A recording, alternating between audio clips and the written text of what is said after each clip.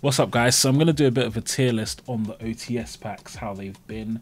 What's a bit interesting is I'm not really that into to getting OTSs from tournaments. I prefer when we just get like side sets and stuff. Just because I'm not really bothered about what rarity my cards are. Like I just like getting the new cards, and it seems like sometimes my luck with OTS does suck a bit. Like in this latest one with like Droplet and Snapdragon, I literally have pulled so many OTS, but not one ulti, which has been quite sad because I really wanted Droplets as a Dark Lord player. But yeah, still, why not go through all of them? Talk about So I'll base it on the cards, how good the cards are, and how good I think they will look. So start off with, we've got pack 1, and the cards in pack 1 were Bountiful Artemis, Vanity's Fiend, and Dark Claw. So Dark Claw's good. Dark Claw's definitely good. I don't know, but Vanity's Fiend, I guess that's okay. I'm okay. Vanity Fiend is kind of like, so this is my opinion on OTS. I feel like with an ulti, I mean, I know the principle is supposed to be like either a meta card or like a really important card in a deck and stuff. But me, I want it to be, if it's going to be a monster, I want it to be like an extra deck awesome monster or something. And like Vanity's Fiend, I guess, is kind of that, but not really. And Battle Path and Artemis definitely not. I know once upon a time, I think Fairies won Worlds, but I mean, that card looks stupid anyway. Dark Claw looks awesome though, but I'll definitely put 1 in could be better. I mean, they were just starting off. Konami didn't really know fully what they were going for. But I'd say just based on that, yeah, this isn't an amazing one, but it's not terrible. We also have to keep in mind, though, having said that, at the time, I mean, all of these cards were okay. What year was this in? This was 2016. So at the time, I'm sure that people were kind of happy with this, but for me, I definitely wouldn't want this. What else is there? They had some cool supers. Droll was quite cool. Anti-Spell and Imperial Iron Wall as well. That's quite cool. But yeah. Oh my gosh, it says short print here. Was short print like an actual thing before? Wait, let me just quickly move on to the tab. I'm going off script a bit. But nope, yeah, they actually had like fully on. This is where the short print phrase came from. That's a bit Yu-Gi-Oh trivia that I didn't know before. I'm gonna research that in my own time. But let me carry on with the video. Anyway, yeah. So pack two. In pack 2, they had Fog King, Kuraz, and Raigeki. Now, I've never heard of this card in my life. Fog King. What is this? Okay, this card looks irrelevant. Yeah, I don't know if it's ever been a thing, but yeah, that looks rubbish. Kuraz is cool though, and Raigeki is definitely cool. I'd say this is better than 1 because Raigeki, I think, by the way, I think spells tend to look the best in terms of ulti. And funnily enough, I actually had an ulti Raigeki a while ago. I think we were at a tournament, and then they just randomly were giving out old OTS, and they gave OTS 2 for some reason, and then I pulled a Raigeki. So I had that chilling in my binder for a while, but even though Raigeki's probably one of the worst looking spell ultis, I think spells tend to look the best. Kuraz is a cool one. Kuraz has always been a cool card in Monarchs. It's not a boss monster, but it's definitely iconic enough. And its color scheme as well, I feel like it really works. I'm gonna put, this could be better as well, so I'll put in could be better as well, but it's not terrible. This is almost like okay tier for me. Yeah, this isn't a terrible one. And then OTS 3, so Swap Frog, Speedro, Terratop, and Grand Pulse. So look, Swap Frogs and Terratop, definitely, they're both good ones. I mean, I don't like either of those archetypes. I'm not a fan of Frogs. I'm not a fan of Speedroids either. The Speedroids are getting some new support. It'll be interesting to see if they become like a relevant synchro deck. I don't think so, but I mean, we'll see what happens. Grand Pulse, Super Quants is like, they have so much potential, but I feel like they're the kind of deck that just shows Konami sometimes like to act like they don't know how to make a deck good. Super Quants could have so much potential as a combo deck if Konami just like gave them good support. I mean, that applies to a lot of decks, but I don't know, Konami just seems to be determined to keep them in the dirt. But in terms of the actual cards, like I said, I want my cards to be boss monsters. I don't want some tiny ass Swap Frog as my ulti. What even is that? Like, yeah, I don't know. Bottom of OK tier for me. I know. Look, guys. This is my opinion. If you don't like it, it's tough. If you don't like it, tough. Make your own video, and then you can put Swap Frog in S tier. But for me, Swap Frog is definitely going to be a could be better as well. Better than 1 and 2, but still not amazing. Speedroid as well. I mean, who cares? And Grand Pulse. I mean, I think Grand Pulse would look sick. I think XYZs and spells. XYZ, spells, and fusions. So I think if I was to put in order, I think spells, fusions look the best, though with the stipulation of some fusions look a lot better than the other. And then after fusions, I would say XYZs, and then after that, I would say spells in terms of what looks best as always. And then OTS 4. So this one I know, yeah, this was actually when I started playing Yu-Gi-Oh! Or like when I started playing tournaments. I started playing Yu-Gi-Oh! In like 2013. Because I started playing when 2012, 2011, I don't know. I started playing when Dark World came out. Dark World Structure Deck was actually my first deck. But I didn't start going to tournaments and stuff and playing properly until 2017. Yeah, round about now. Because I remember this is actually the first ulti I pulled, which was an S39 Utopia the Lightning. And it's a really funny story. At the time, I didn't really know anything. I didn't know what was going on, even though it's not like I know a lot now. But I didn't really know, and so as a result, I pulled a Lightning, and then the guy hit my local. He's a prick. This guy was a massive douche. I didn't know. I just thought, oh, this card has a bit of a silver border or whatever. Like I knew it must be worth a little bit, but I didn't even have the common sense to check on eBay, and so I ended up trading it away for like pennies. Like not even like not money, but I traded it away from like for some random like XYZ I needed or something. It was absolutely stupid of me at the time. But yeah, that was the first ulti I got, Utopia the Lightning.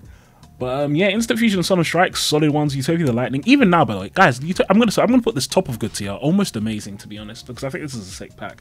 And Utopia the Lightning, guys, look, if you're a budget player right now and you're having trouble with Dragoon, Utopia the Lightning, bro. I mean, this card is still a solid budget option for out in those big monsters because they can't respond to it in the battle phase. I mean, yeah, it's just that good. It beats over anything with less than 5,000 attack, and your opponent can't stop you doing it. So yeah, definitely, if your deck can make a rank 4 easily, and you need some sort of budget out to Dragoon, yeah, man, pick up your Utopia the Lightning and be crashing into people. Unfortunately, picking up the ulti, I think the ulti is probably still worth like 70 quid now. So you're not going to be able to get an ulti, but you'll be able to get a cheap one somehow. But yeah, Instant Fusion and Solemn, they're definitely really good ones. Retaliating C actually came out on this, which is quite cool as well. So yeah, yeah, definitely a nice OTS pack. Then we have OTS 5. So this is Ghost Ogre, Whiptail, and Terraforming. So this is like when the format was... I remember this as well, because I didn't like the format at this moment. Like I didn't really understand what was going on, but I remember I used to play Yu-Gi-Oh! On my Android, and I didn't like Zodiac. I didn't know what they did, but I just knew I didn't like them. Like I knew that one monster would come on field, and then I'd just see animations of loads of monsters summoning. I'm like, what the flip? This isn't even XYZ. Like, I mean, Zodiac is.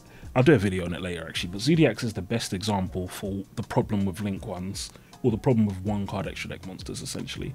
If you can ever get into the extra deck just via one card, it's almost always going to be an issue. And Zodiac is like the perfect example of that. They were Link ones before Link ones even existed.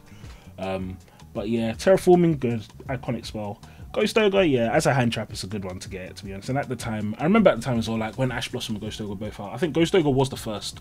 It definitely was the first, because it was before it was even like an archetype. They released Ghost Ogre. But yeah, Ghost Ogre used to be a big problem as well. Like I remember back in the day, just getting Ghost Ogre was so frustrating. I was playing, so my first deck was Dark Worlds. Then I was playing Phantasm Spiral. And I remember getting hit by all my field 12. This used to be so frustrating. This is before I discovered Sea Stealth Attack. I don't even know if it was out or not. But yeah, getting hit with a Ghost Ogre was the worst thing in the world when you're playing Phantasm Spiral, because then you can't play the game because your field spell gets killed. But anyway, yeah, moving on. So, oh, where did I put 5? Have I put 5 in yet? Yeah, so 5, like I said, this is an okay one. It's not a bad one at all.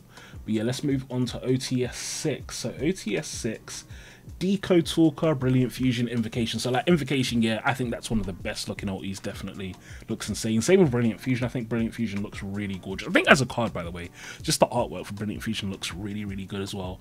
Decode Talker, I mean, it's a Link monster. Like, they had to give a Link monster, and this is before Link monsters were becoming too incredibly crazy. They were good, but they still weren't as crazy as they are now, where it's like, well, even now I wouldn't say they're crazy. I'd say it was more like Thunder Orca Skystroke format, where we started seeing those really, really just degenerate Link 2s that were just dominating the format. But even then, yeah, Decode Talker's not a terrible one. I would say this is definitely another okay tier. Okay, maybe even good tier, because Invocation is a really, really good one, and Brilliant Fusion is a really, really good one. Let's say bottom of good tier.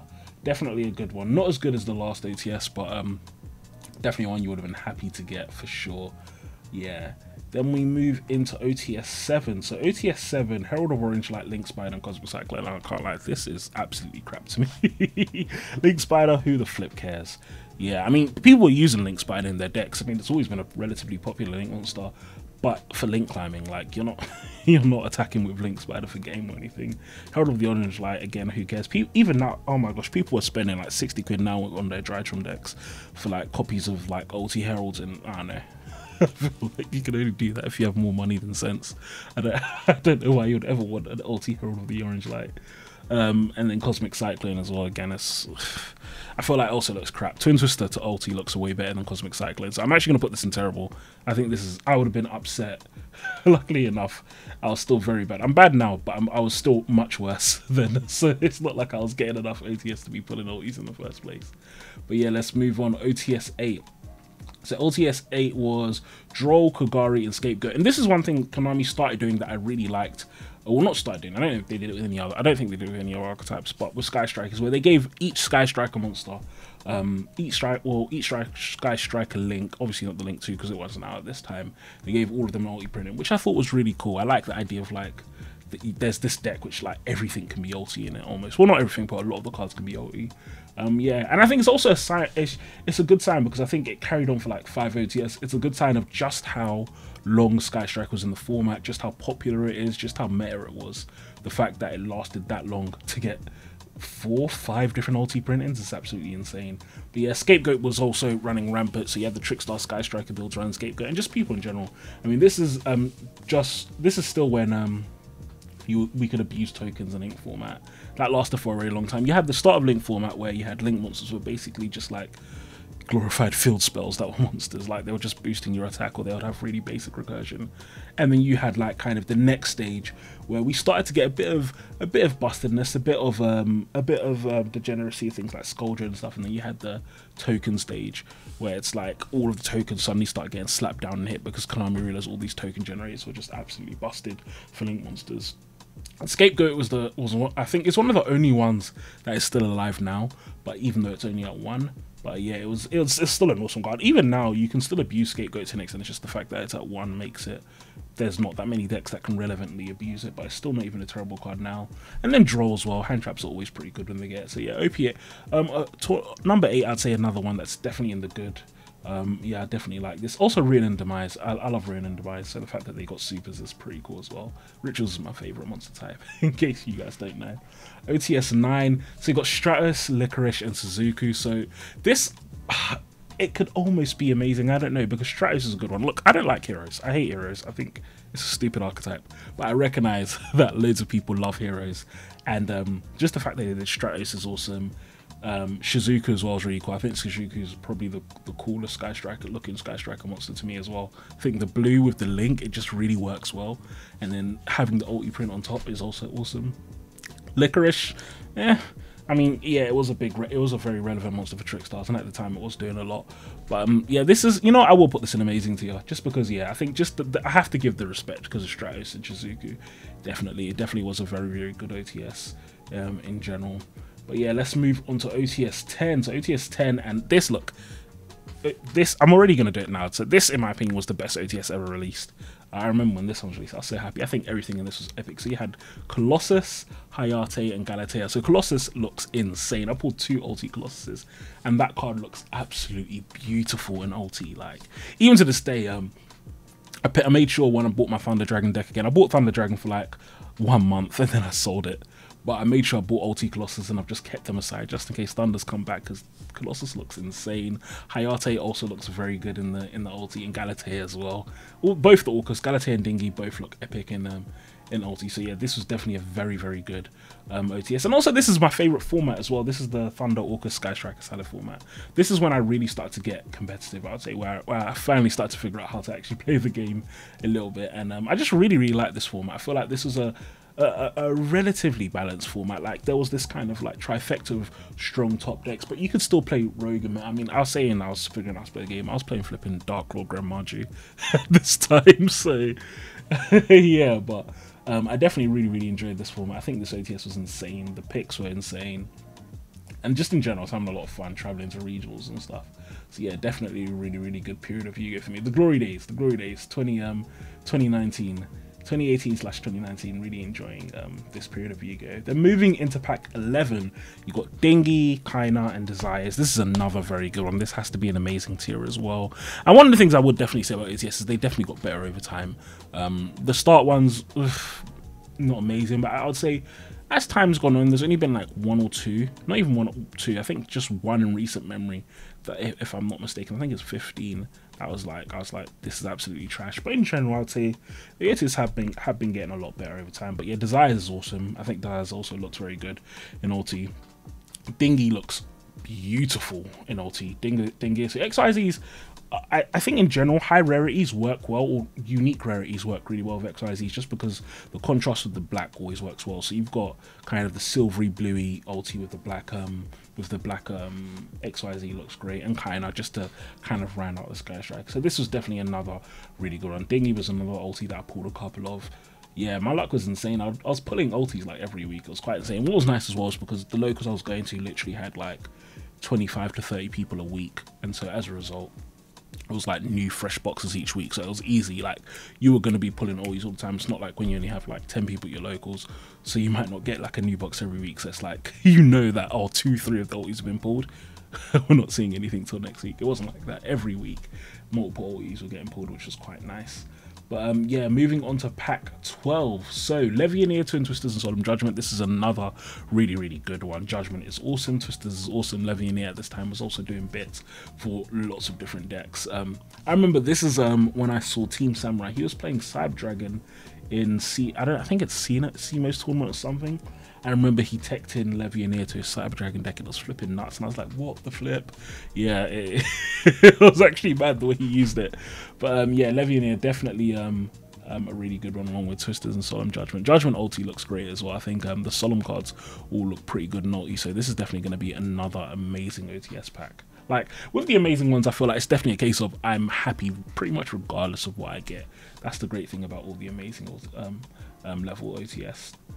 Then move on to pack 13. So this had Book of Moon, Dweller, and Rafflesia. So this is not as good as the last few. I'd say the last four were all good, but then at the same time, even though this wasn't as good as the last few, if I'm not mistaken, I feel like this is the beginning or like middle of COVID season or something. So it didn't really matter. Like, who the flip cared? We weren't going to tournaments anyway. But yeah, it was Book of Moon, Dweller, and Rafflesia. So Book of Moon is kind of meh. Dweller's probably the best, because it's like, wow, this is an iconic card that's needed it for a while. Rafflesia, I mean,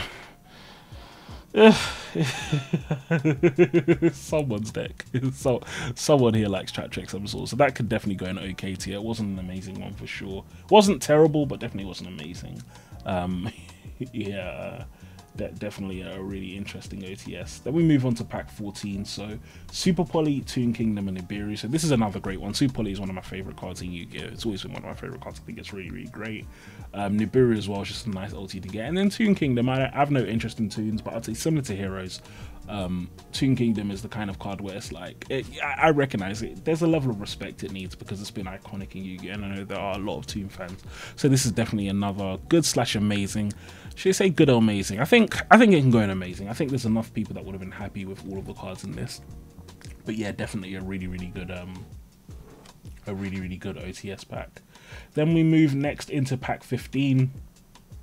And yeah, you're right. This is the one that I hate the most. So look, I appreciate that Hulk got the ulti. I don't actually appreciate it. I don't like Hulk. I hate Hulk. So no, I don't appreciate it. But what I mean is, I recognize that it's cool that Hulk got the ulti, but the card itself pisses me off. I don't like Hulk. I wish it never came to the TCG.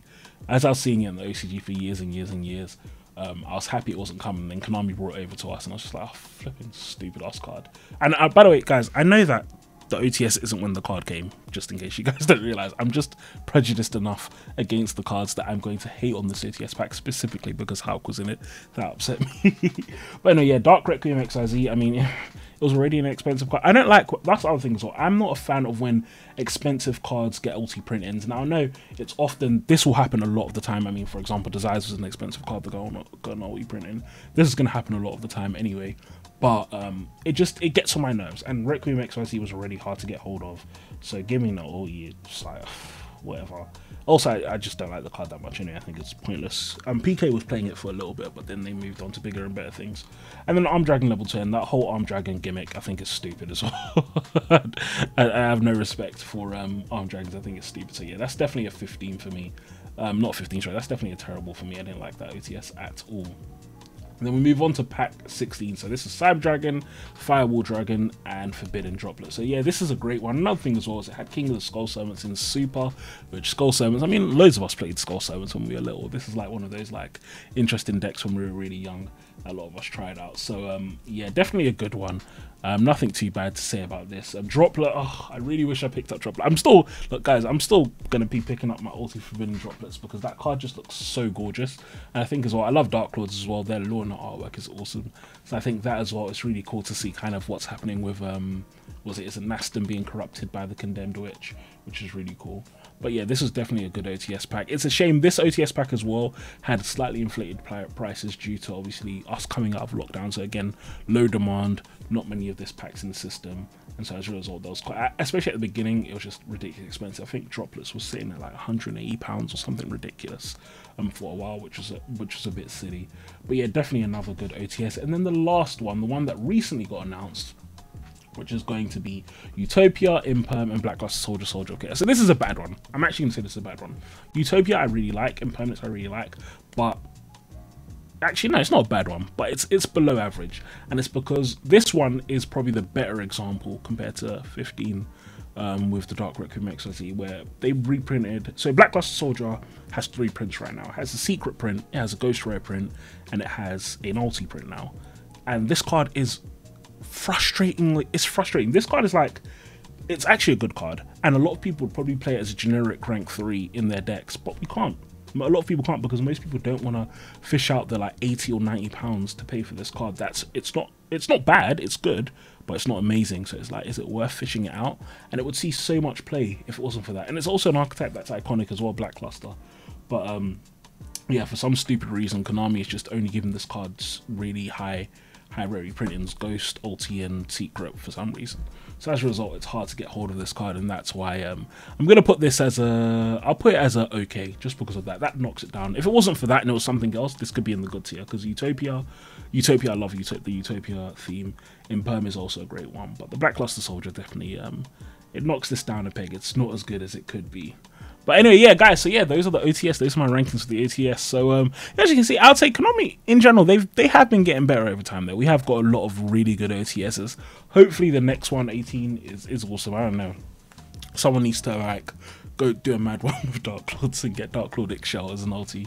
If you guys can do that, I love you forever. But, in any case, yeah, thank you guys for watching. I'll talk to you all soon. Enjoy your days. Peace.